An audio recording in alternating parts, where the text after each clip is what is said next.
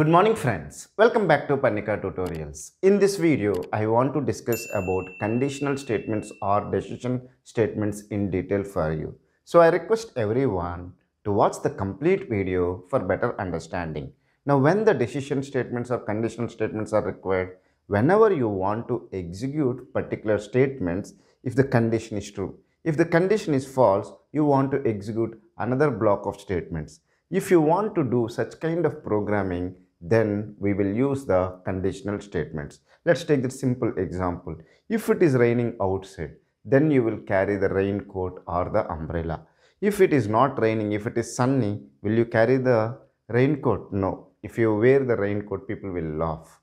Am I right? So, we have several conditional statements in Python, such as simple if else if ladder, and then we have the nested if. All these things I will discuss in detail for you. First, let me discuss the simple if for you. Now, how the simple if will work? First, let me draw a flow chart. Always the conditional statements we will represent using this symbol in flowchart. What is a flowchart? Flowchart is a pictorial representation, okay, of how the problem can be solved. Now let's take that you have the test expression or the conditional statement. Now any condition can get any one of the output. It can be either true or it can be false. If it is true, because we are discussing the simple if, then if the condition is true, we will execute certain statements or block of statements.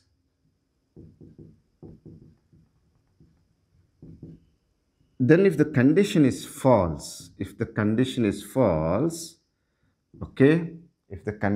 false, we'll execute the statement which is there outside the if, okay, statement after if, okay, is it clear? If the condition is true, you will execute the block of statements. After the block of statements, you will execute what is the next statement is there. If the condition is false, you will not execute this block of statements. You will directly execute the statement after the if statement. Now, let me write the syntax for the simple if, and then I will discuss with a simple example. For an if, you need to use the keyword called if, and then you will have the test expression or a condition, okay. Then you will have the column. This is very important. You will have if test expression, okay, column.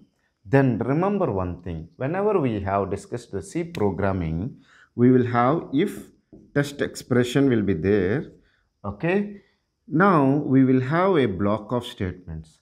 If the condition is true, whatever the statements I want to execute, I will keep them inside these curly braces. If it is only a single statement, then these curly braces are optional. If you have multiple statements, if you want to execute, if the condition is true, all the statements we will write within these curly braces. But Python supports the indentation, okay. Now in Python, we no need to have these curly braces. What is the indentation is, once you give the column and you press the enter, the cursor will come here. Means it will leave the one tab space or 4 character space after this. Suppose if this is the starting, you are writing the if here, okay. And then test expression, if you enter column, and if you press enter, then cursor will automatically come here. So this space will be left. So this concept we'll call it as indentation. In Python, indentation is very important. Indentation will tell you the block of statements you want to execute if the if condition is true. Suppose let's take that you have statement 1. You have statement 2. You have statement 3. Okay. Then if these 3 statements, if you want to execute if the condition is true, If the condition is false, if the condition is false, if you want to execute statement 4, then you can write from here. Okay. If you press the enter after statement 3, again it will come here. You can press the backspace, it will go to this here. The cursor will go to the starting. Then you can enter whatever you want. So the statements which are there in this indentation, we will call them, the statements belong to the if block. So look at here. If test expression, already I said the test expression can be either true or false. If it is true, these statements will be executed, and also after executing statement 3, statement 4 also will be executed. So if the test expression is true, okay, statement 1, statement 2, statement 3, statement 4 will be executed. If the test expression is false, then we will not execute the statement 1, statement 2, statement 3. Directly we will execute the statement 4. So if this test expression is false, only statement 4 will be executed. Is it clear? This is very simple. You have a if keyword, test expression, semicolon. Okay. Then once you press enter, it will start the indentation. What are the statements you want to write within the if block? You will write in them. So these are the block of statements belongs to if. Then you will write the statement 4. Now let me discuss with a simple example for you. You want to check whether a given number is equal to 10 or not. Okay, if it is equal to 10, you want to press it is equal to 10.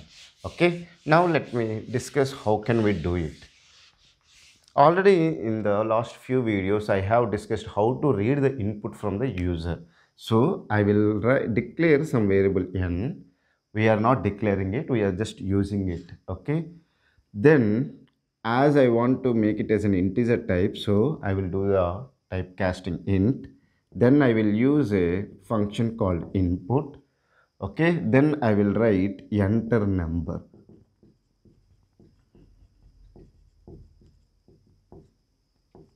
Okay, so on the console it will display as enter number. Now once the user has entered the number, the input function will return it as a character. Now I want to make it as an integer, so that's why I'm doing the typecasting. Now once I got the n, okay, now I will check if n is equal to 10. I'm comparing it. See, this is the comparison operator. Double equal to is for you are comparing whether the value which is there in the variable n is equal to 10 or not. If you simply use equal, then it is an assignment 1. Okay, I hope you have understood the difference between equal operator and assignment operator. Now look at here. If the condition is true, you want to print. See, once you press enter after the column, the indentation will start. You want to write print, okay, equal, something you want to write, okay, and you want to do good start. You want to write good start, okay. If it is not equal, you have to say, you have to end the indentation. Here you have to write print, okay, good luck. Okay, that's all. This is what the program you want to enter. So once you run this program, on the console it will come like enter number. Once you enter a number, suppose some 5 you have entered. If you enter 5, then look at here. 5 is equal to 10? No. So these statements will not be executed. It will just give an output called good luck. Suppose next time you have entered 10. Then it will print the output as equal, good start, and good luck. This is the way the simple if will work. If you want to know better way, now let me discuss these things practically in the Jupyter notebook. Now let me demonstrate the program in Jupyter notebook. So I want to read an input from the user and store it in a variable called n. So let me use the n is equal to input, enter a number. Now we know that if user enter a number, the input function will return a string only. But I want to store the integer value only. So then I will do the typecasting. Okay. Whatever the input function will return, I am converting into an integer and store that value in the variable n. Now I want to verify whether the given number is equal to 13 or not.